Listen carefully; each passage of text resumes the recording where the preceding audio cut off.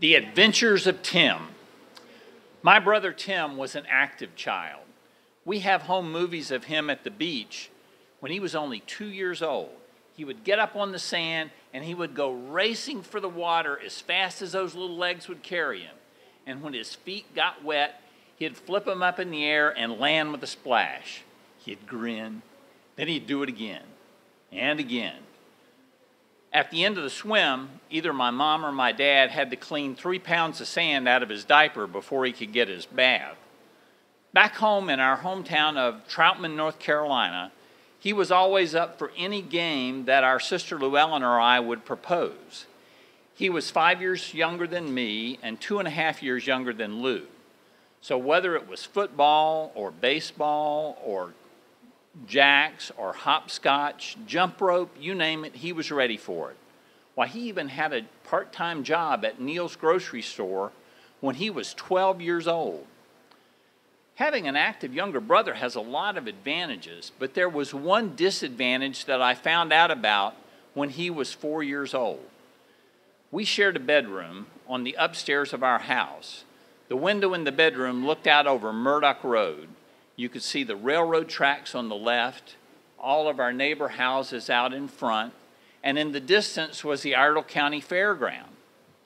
It started out innocently enough. One night I heard him call my name and looked over. He was standing on the bed going, "Ricky, Ricky, hike, hike." Well, we had been playing football the day before, so it sort of made sense. And the next morning I told the story and everybody got a big kick out of it. Well, Tim didn't remember a thing about this. About that time, one of the TV stations in Charlotte began running episodes of The Adventures of Superman on Saturday mornings between their cartoons. So the next Saturday morning, Tim, Lou, and I got our cereal, and I turned the channel so we would watch Superman. That night, I heard a noise. I looked over, and there was Tim, standing in his bed with his hands on his hips, his jaw jutted out. Then he marched over to the window, raised the screen, and he jumped out. Well, I ran to the window, but instead of seeing him in a heap on the ground, he was flying over Murdoch Road. He started out at the railroad tracks. He flew over all of our neighbors' houses.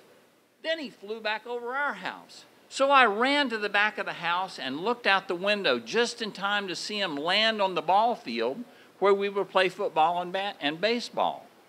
Well, he marched around for a couple of minutes. Then he jumped back up into the air and flew toward the house. I got back to the bedroom just in time to see him fly in the window, land on his bed, then he lay down and was fast asleep. I didn't know what to do. I went to the window, closed it and locked it, then decided I'd wait until morning before I took any more action.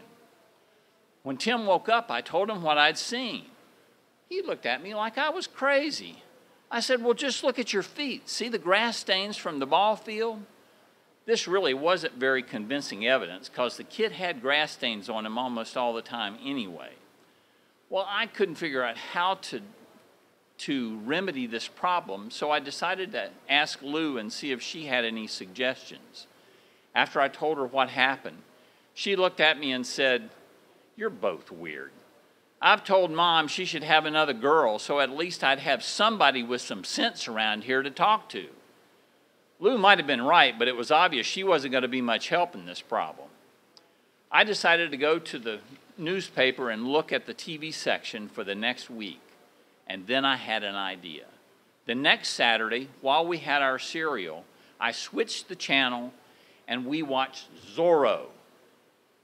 That night, I stayed up to see what would happen. And sure enough, Tim got up and came over to my bed and started slashing Z's into my pajamas. I had to endure this for a couple weeks until finally he gave up his nighttime ramblings. Then I could sleep soundly again. Until those folks on Saturn started sending me messages, but that's another tale.